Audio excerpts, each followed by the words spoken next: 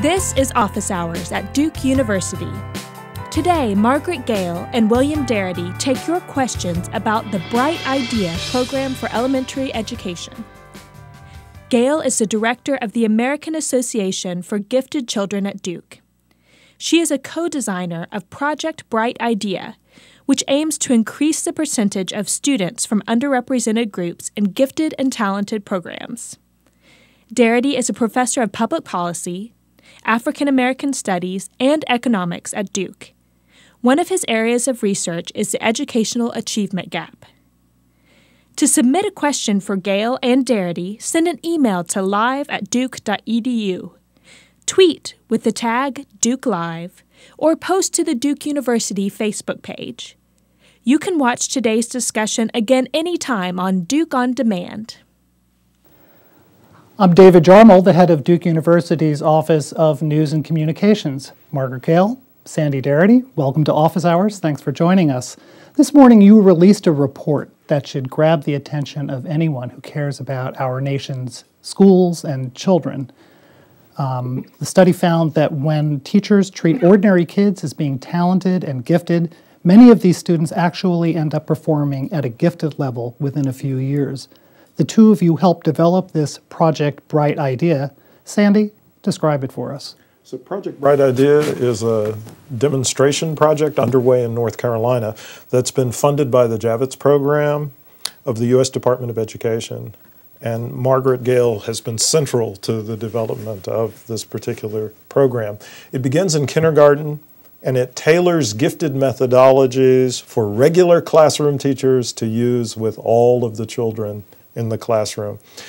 Initially, it has focused on K through 2 instruction, but at least one high school in North Carolina, Fuquay-Varina High School, has moved in the direction of implementing a Project Bright Idea style of curriculum for high school age students. It's predicated on the view that all students can learn gifted behaviors, or as the education scholar Lauren Resnick might put it, all kids can be taught to be smart. Yeah, so treating ordinary kids as gifted students, and this study has just come out recently that examined 10,000 students. Isn't that right, Margaret? Maybe you can tell us what they found. What we found is that when we retrained teachers to integrate gifted methodologies into regular ed methodologies and brought the best practices from all of the national research that we could find and integrated that into a way for them to be able to go back to the classroom and implement it. And to then, as they did that and saw that their children responded, then the children got excited. And so we were on a roll to get a real motivation in place for teachers and students to work together around new curriculum that they designed together. And that's the exciting part. Right. What I found so fascinating, though, was that you had an outside evaluator come in and look at this program, looked at 10,000 kids, which is a good number, and found that after you treated the students as talented and gifted with those kinds of teaching methods, after just a few years, they actually started performing like gifted students. Absolutely. That's the take-home message here. It is a take-home message, and so many of these children also would go home and tell their parents that they had a learning style that they were good in, or they had an intelligent behavior, or a gifted behavior that they were better at doing, and they all, were able to talk the language, and the teachers had a common language for helping children understand their own behaviors and how they could nurture them. So maybe we could help our viewers understand what we're talking about by watching a brief video of some of these children who are doing a lesson about Michelangelo and Leonardo. Margaret, maybe you could set it up for us. That would be great, because this is our demonstration school at Thomasville Primary. Which is where? Which is in Thomasville, North Carolina. Which is where in North Carolina? In Thomasville, North Carolina, which is also used to be the furniture capital area of the world.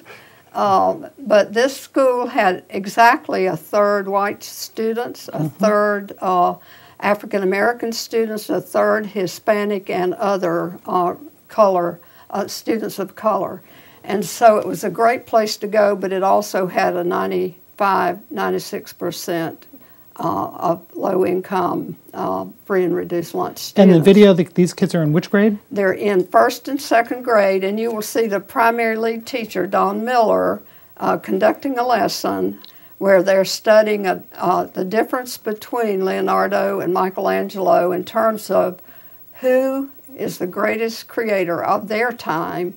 And so you'll see students debating, and the other students will have an opportunity to evaluate who the greatest debater and creator is. Well, let's take a look. That would be great.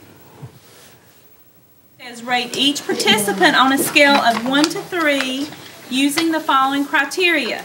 A 1, look at your rubric, a 1 means little evidence.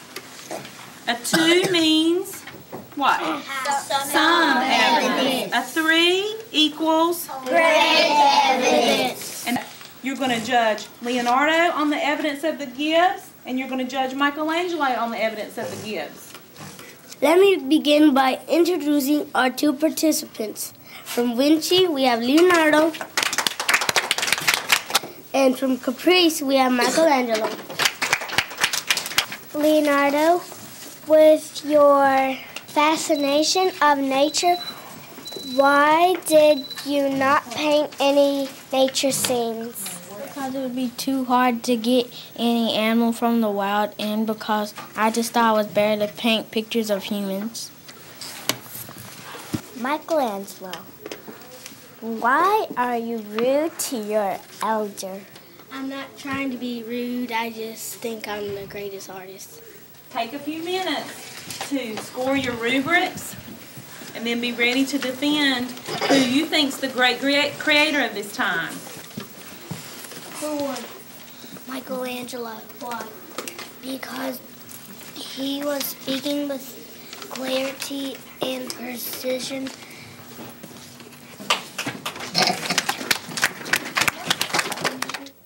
So, Margaret, here we have a group of 2nd grade students. First and second grade, who initially were not identified as gifted students. They're talking about rubrics. They're filling in evidence like scientists. They're debating the merits of Renaissance artists. Not the way I remember my 2nd grade classroom. Exactly. Is this the kind of thing that you've been doing in this project? This is what we've been doing. We take books like Leonardo, The Dreamer, which is probably a book you could use all the way up to 8th grade. And then we also have a unit on William Shakespeare. So these are the rich units that we integrate state standards in that we're required to teach, and whatever the local standards are that are added onto that. And then we train teachers how to do this. Sandy, maybe you could build on this. How would one of these classrooms look different than a typical classroom in North Carolina or elsewhere in the United States? Well, I think when I visited the school in Thomasville, I wasn't really able to tell which grade it was. And a grade that I assumed, based on what the kids were actually engaged in, was the 2nd grade class, because I knew it was a K through 2 program. Turned out to be a kindergarten classroom.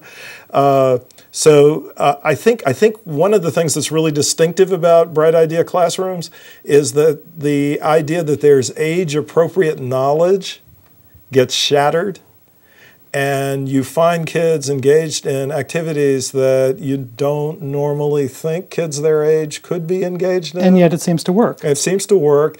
And when I interrogated kids to make sure that they weren't sort of spouting these terms without really understanding them, it was actually pretty clear that they had a very rich understanding of what these terms that they were using. So, of course, that then means the teachers know how to do this. Absolutely. So you have to train not only young teachers, but the existing teachers. Absolutely. Maybe you could talk about that a little. Well, the training is the key, because we give every teacher 20 days through the course of a year, but it's culminated with 5 days of intense curriculum design and writing, where teachers, elementary teachers especially, come out of college without a lot of understanding of how to design curriculum tailored to a diverse group of students.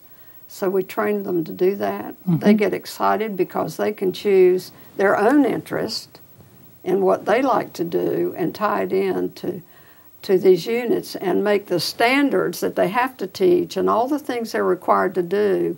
It gives them an opportunity to be creative. I'm sure when we hear from Danielle, you'll get a sense of that. Right. Well, you're referring to Danielle Dingus, and she's going to join us now by Skype. Danielle, are you there? I'm here. All right. So we're joined by Danielle Dingus. Danielle is a second grade teacher at Northeast Elementary School in Kinston, North Carolina. That's roughly halfway between Raleigh and the North Carolina coast, for those of you outside of the state. Danielle's in her second year teaching and her second year with the Bright Idea program. Danielle, you just heard Margaret say that it's a way to get teachers excited and to learn new concepts. Maybe you could tell us a little bit about your own experience. Yeah, we do get very excited about Project Bright Idea and Project Tomorrow that we have here at Northeast.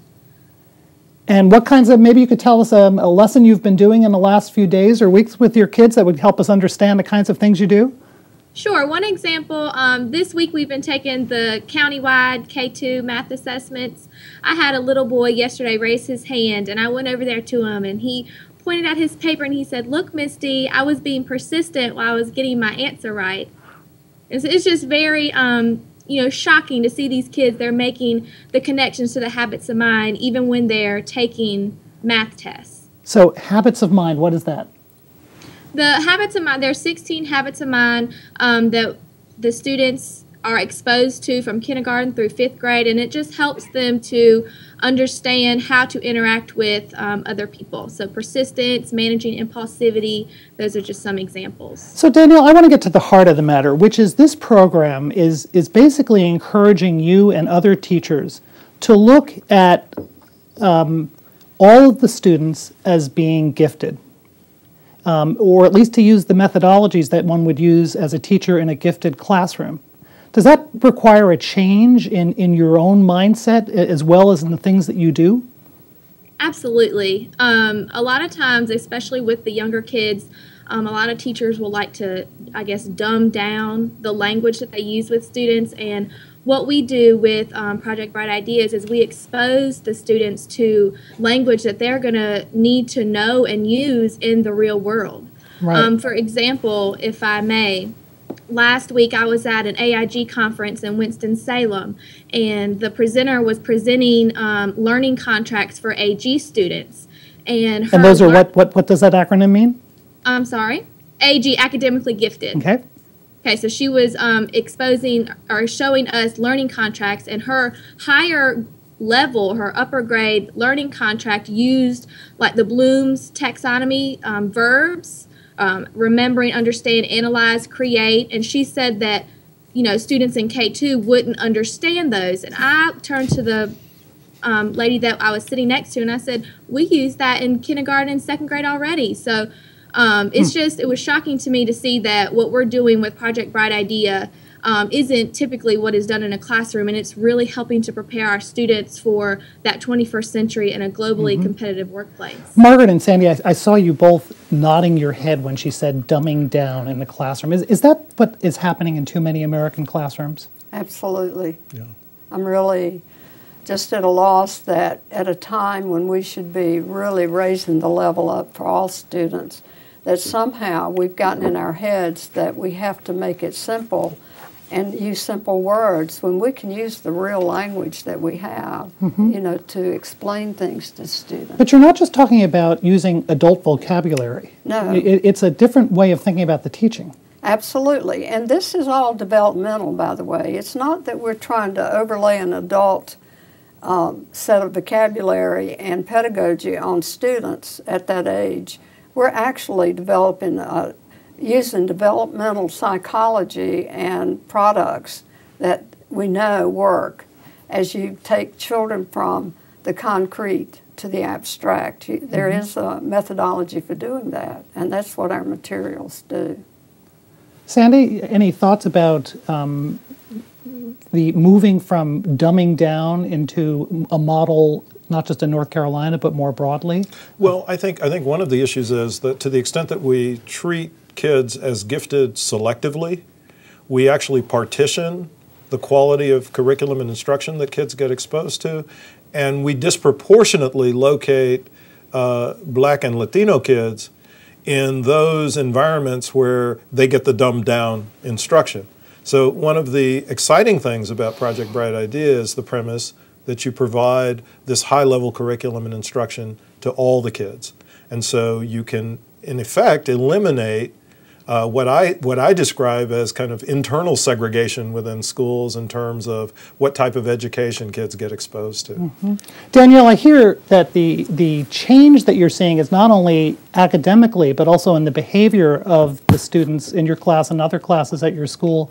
I heard a story about one parent saying that her second grader came home and was talking about managing impulsivity. Yeah.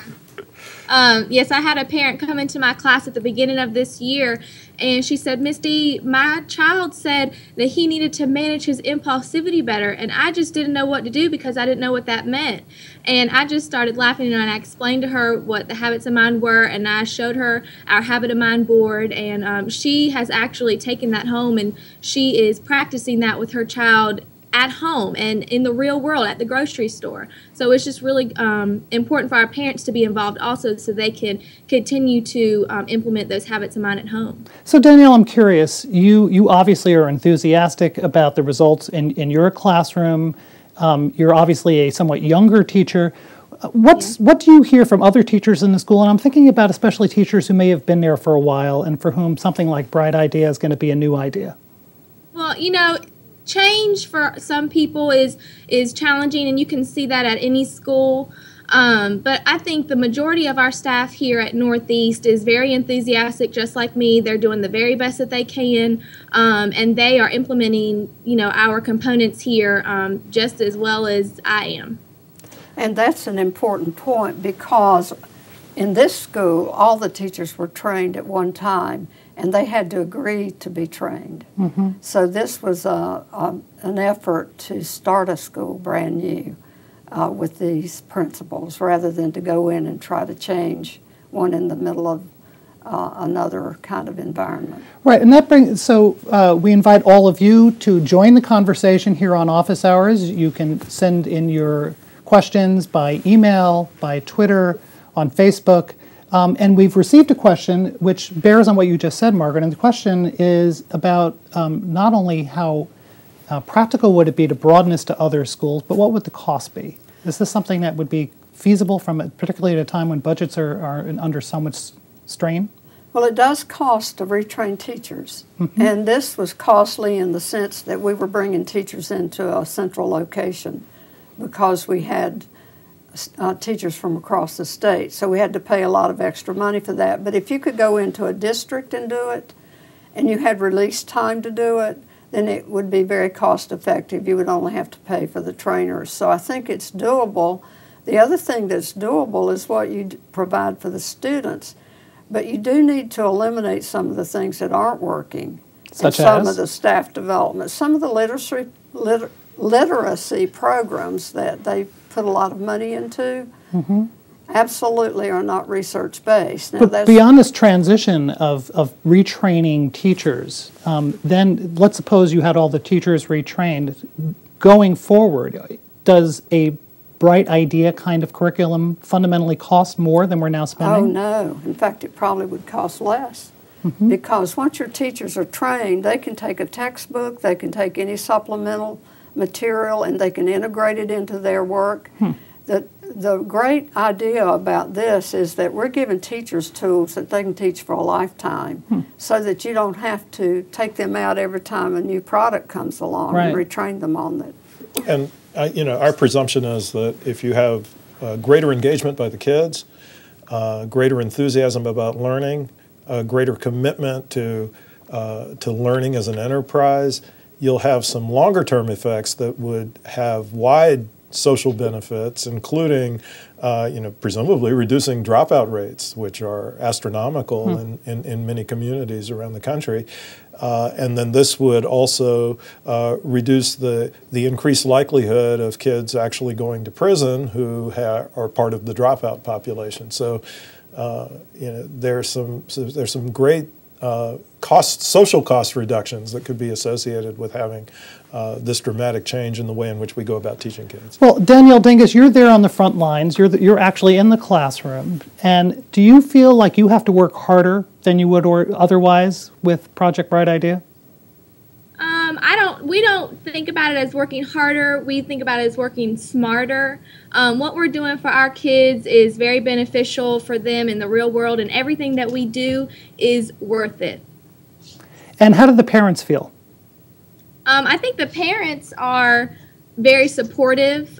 They encourage it, and I think they try to get involved with the program as much as they can.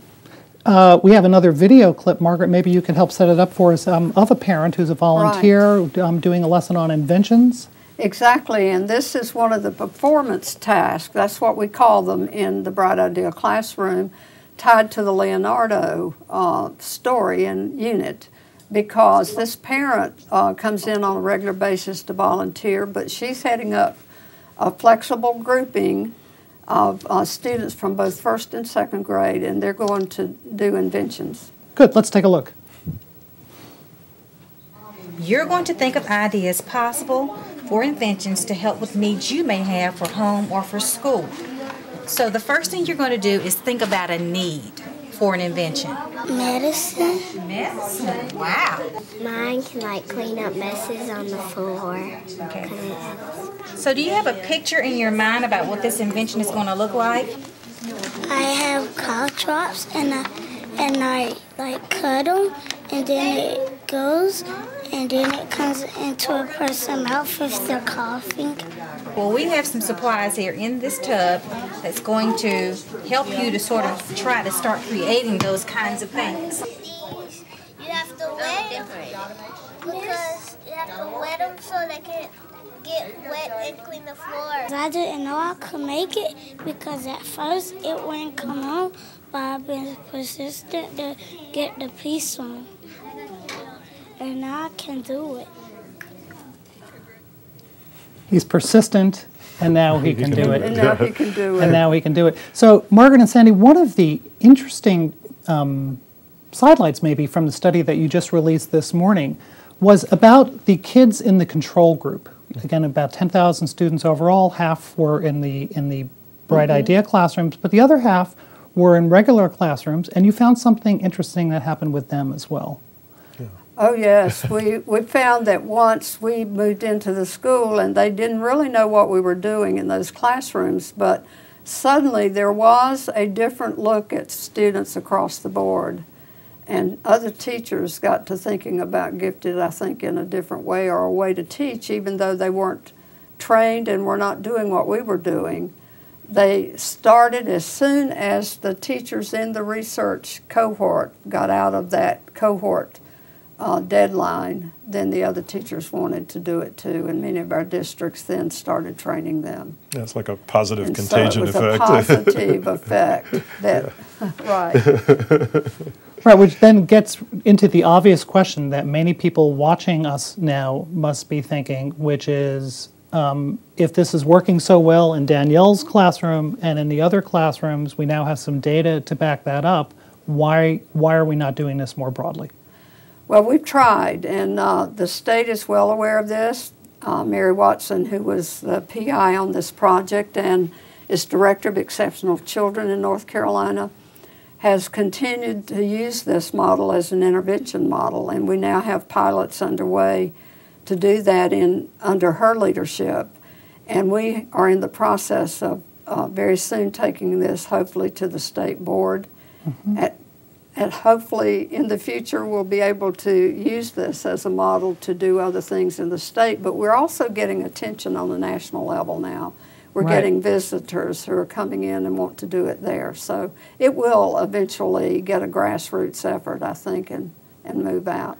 Now, Sandy, one of the exciting things that you have found in your research is beyond this project per se, you've done looks at other kinds of programs which have similar results with this basic conclusion that if you treat kids as being gifted, they start acting like they're gifted. Maybe you could talk a little about what you found at Southwest Elementary School in Durham. Yeah, so the general principle is that if you upgrade or accelerate curriculum for all students, you get positive results for all students. And in fact, universalizing a high-quality curriculum actually reduces the magnitude of the racial achievement gap. So in Southwest Elementary in Durham in 1999 to 2000, for the 5th grade of students there, 41% of the black students didn't pass the state's reading test in comparison with 12% of the white students. And 23% of the black students didn't pass the state's math test in comparison with 9% of the white students. The individual who became principal at the school at the time was a man named David Sneed. And when he first arrived at the school, he reached the conclusion that it was important to expand the exposure of a much wider range of kids in the student body to their gifted curriculum. So it's not Bright Idea per se, but it's the same general principle. And by 2002, 2003, only 10% of the black and white students no longer passed the reading test, and less than 3% of both the black and white students in the 5th grade didn't pass the math test. And this is while eligibility for free and reduced lunch rose from 30 to 47% across the entire student body. So family background, income status, etc., did not prove to be a barrier to improving student performance. Right. And that's exactly what we found, that you... Right, let me just interrupt you. Maybe we could put the statistics, the bar graph up on the screen while you're describing what you found with the achievement gap with Bright Idea. Well, we found the same thing, and while we were looking primarily at head count data, that proved to be true, that everything went up while a lot of the free and reduced lunch statistics were going up. We were lowering the numbers, that we're not achieving. And so I think there is a parallel to that that's dramatic. Right. I think the graph that's up... Yeah, Sandy, maybe you could explain what our viewers are looking at. This is a graph of the achievement gap between black and white students and Hispanic and white students at Fuquay-Varina High School. And black and white is on the left and Hispanic is on the right. Yeah, and there's kind of an anomalous bar graph for the Hispanic population. The reddish graph, the reddish bar.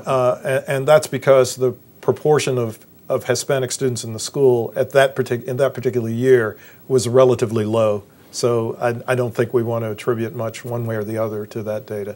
But essentially what it shows is that after Fuquay-Varina High School moved in the direction of adopting a Project Bright Idea styled curriculum across their entire high school, there is a decline in the disparity in performance between black and white students and between Hispanic and white students. Danielle, I have a question for you, which is coming from Stuart, who's watching the program. And Stuart's wondering whether we're also seeing any change in any achievement gap that might exist, not just between minority and non-minority students, but between boys and girls. I'm sorry, could you say between boys and girls? Do you see, does this have any impact on how boys or girls perform in your classroom? I am seeing that our boys and girls, because they are treated the same, they are achieving at the same rate. Margaret or Sandy, is that something that's been looked at? Stuart was wondering. We have looked at our data a little bit on the gender. We're in the process of really evaluating that more, but we're seeing a similar thing, that when you really teach all the students a higher level curriculum and do flexible grouping, that's the key, because you're mixing them up more. So we've received an interesting email question from Pat. Pat, thank you. The videos of the classrooms look very much like Montessori classrooms. What are the differences between the approach Project Bright Idea takes and Montessori methods? You want to take that, Sandy? Well, that's a great question. It is a great question. That's a great question. I think that there are parallels insofar as a Bright Idea classroom is trying to provide child-appropriate instruction as opposed to age-appropriate instruction. And so the classroom provides kids with a variety of ways to try to understand a particular concept or idea, which is precisely what Montessori classrooms do. So there may be a tactile strategy for learning something, there may be a visual strategy for learning something, and in a Bright Idea classroom, the opportunity is generally created for kids to approach the concept from a number of ways, and I think that that's the philosophy of a Montessori classroom. So in that sense, there's a strong relationship. And it probably is a little more structured because we have to meet the state standards. So everything is, the exciting thing is you can have fun You can meet children's interests. If you put it into a structure like a long-term unit that does these great units on things that interest all students and teachers, and then you get a energy going. But at the same time, you've kind of blended the Montessori in with what we have to do with structure. Right. Danielle, what Sandy was describing a moment ago about tactile learning and visual learning sounds to me a little bit like Howard Gardner's theory of multiple intelligences, which I know is one of the main texts that you all study in your preparation. Is that an important concept of kids learn in different ways at different times, and you as a teacher need to accommodate that? Absolutely. We utilize the MIs a lot here. We have MI centers. MIs meaning multiple intelligence? Yeah. Right, multiple intelligence. We call them MIs.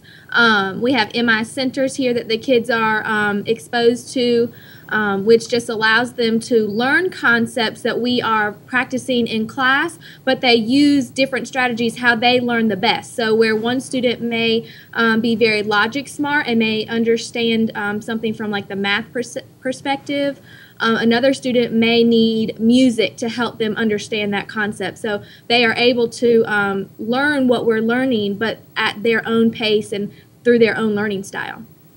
So Danielle and Margaret and Sandy, what lies ahead for Project Bright Idea? I know there's a name change, but in the next year and beyond, what will we be seeing with this program? Well, first, we have schools that are underway under Project Tomorrow, and that's where a whole new school started up and wanted to take some of their own philosophy in with it, and we added the Bright Idea principles. And we also built in the lessons learned from our data collection. But we also have started an intervention model through a federal program, Coordinated Early Intervening Services, which Exceptional Children Division sponsors.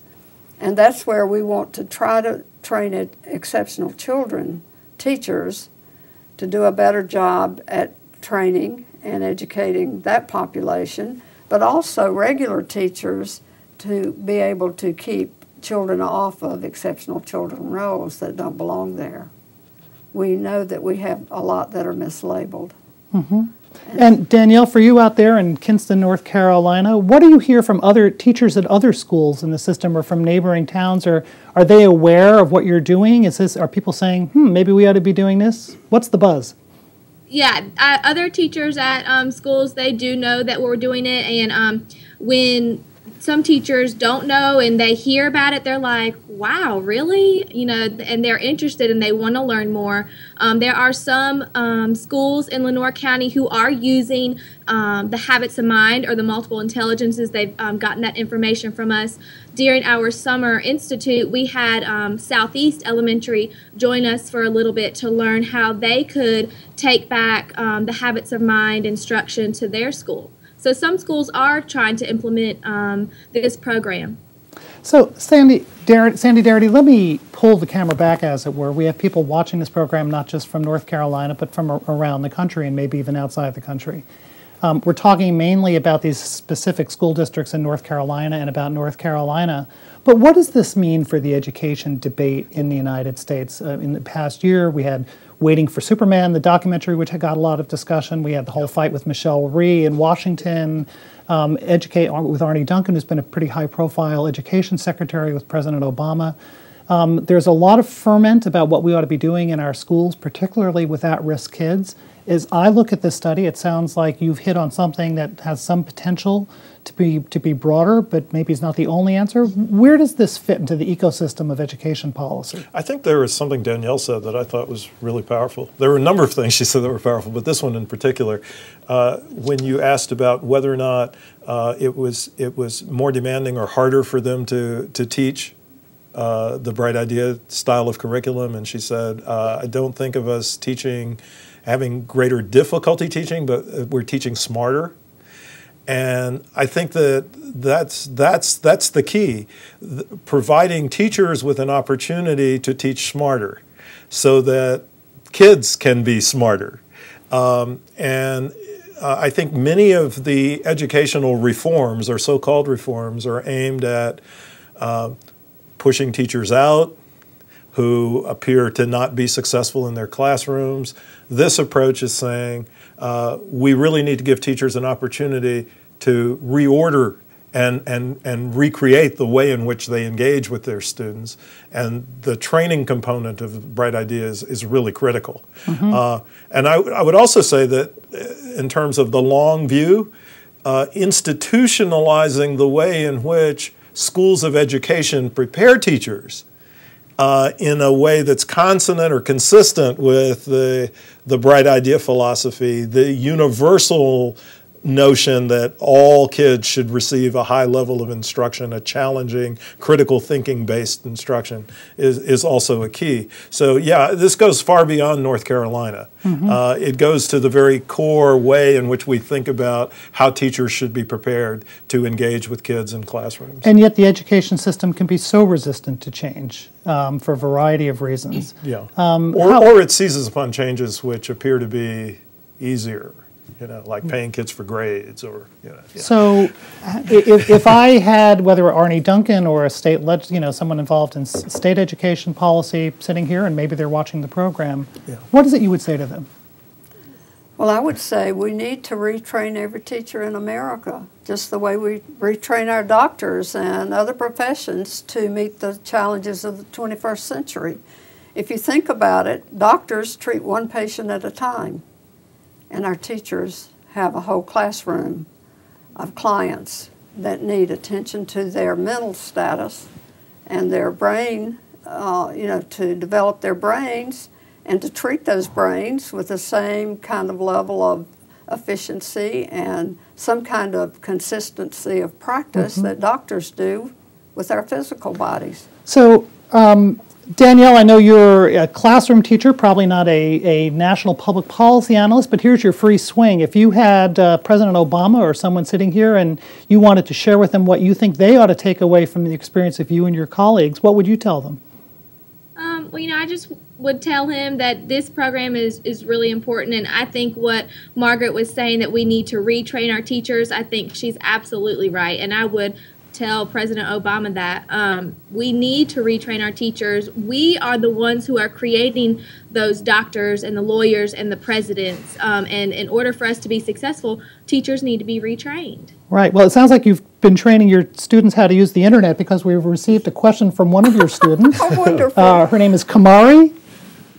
Okay. And Kamari, don't be nervous. Kamari says, Ms. Dingus, how do you like teaching Project Tomorrow? I love teaching Project Tomorrow. And explain what that is. I couldn't imagine teaching. What is Project Tomorrow? Uh-oh, Mike. What is Project Tomorrow? Project Tomorrow is the program here that we have. It's underneath the Bright Ideas. That's just what we call it here at Northeast. And so how do you like teaching it? I love teaching Project Tomorrow. I think that using the habits of mind and the MIs to teach the kids, they are really learning those skills that they need to be successful. And I couldn't imagine teaching at any other school. All right. Well, since all of this is about Kamari and her fellow students, maybe we'll let her have the last word of this conversation. Margaret or Sandy, any final thoughts? No, I just am so excited, though, about the future that we have. Whether we adopt this program or one similar, I think Sandy hit on it. We just need to raise the level of dialogue about the right approach to retraining teachers. We need to retrain the teachers, not worry about trying to get rid of who's bad and who's good. We really don't have any criteria for that. Right. Sandy? Yeah, I would agree to that. And Danielle, any final parting thoughts from you? Yep, just one last thing to all the teachers out there that are watching. Don't be afraid to use the language with your students. They will understand it. All right. Danielle Dingus is a second grade teacher at Northeast Elementary School in Kinston, North Carolina. Margaret Gayle is director of the American Association for Gifted Children here at Duke University. Sandy Darity is chair of African and African American Studies and a professor at the Sanford School of Public Policy at Duke. A recording of this conversation will be available, along with thousands of other videos, on Duke On Demand, which is ondemand.duke.edu. Produced by Duke University. online at duke.edu.